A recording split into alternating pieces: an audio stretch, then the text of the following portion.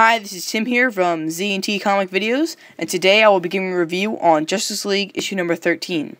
This issue starts out with a flashback of the Superman and Wonder Woman kiss that happened in issue 12. That was a huge deal. So Superman and Wonder Woman are dating, and then it moves on to Wonder Woman having a huge fight with the Cheetah, but Wonder Woman is holding back because, well, Wonder Woman and Cheetah were actually best friends at a point. But I'll get to that later. So, Wonder Woman gets beaten down by the Cheetah, and the Cheetah just runs away, and the Justice League finds her, and everyone is really shocked as how Wonder Woman was beaten down, like, because she never gives up a fight. So then, Aquaman and Batman visit Steve Trevor in the hospital to get information of the Cheetah. And while that happens, Superman and Wonder Woman have a talk about the Cheetah, and Wonder Woman just has a problem with, like, everyone getting in her business, and she says that the Cheetah is my job, not the Justice League's. But Wonder Woman talks to Superman about the Cheetah, and between Batman, Aquaman talking to Steve Trevor, and Superman and Wonder Woman talking about what happened, we learn the origin of the Cheetah. And the origin is, well, I'm just going to say it right off the comic.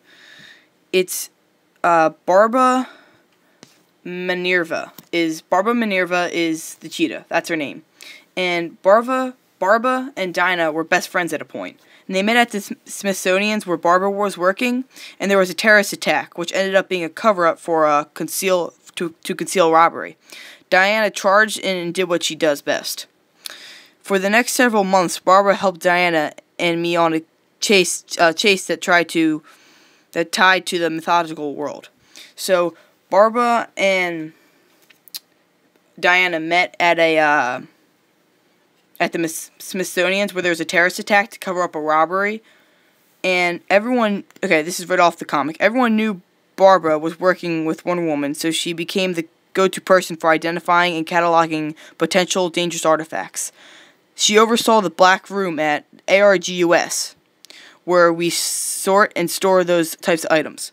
One day, Diana came into possession of a ritual dagger from a lost tribe in Amazon, and Barbara cut herself on it, and she was possessed by the goddess of the hunt, the bloodthirsty Cheetah. They clash on and off for years, but the Cheetah's always been elusive. She disappears for months at a time. And so that's the origin of the Cheetah, and Diana blames herself for what happened to Barbara. So after everyone in the whole the Flash and Cyborg secretly listened to what Superman and Wonder Woman were saying. So now the whole Justice League knows the origin of the Cheetah, and they all go to the secret tribe, which they think, like, where they found the dagger and everything. And the Cheetah jumps the Justice League, and everyone gets taken down. And Superman gets, like, bitten by the Cheetah. And the last page of the comic is the Superman with the face of a cheetah. So basically, the next time Justice League has to face Superman, which is pretty big deal without the Green Lantern in there. And then the backup story after it is actually a tie-in with Justice League of America. It's Green Arrow is at a bar, and he's just drinking, and Amanda Waller walks in, who's not fat. Just saying that, she's not fat.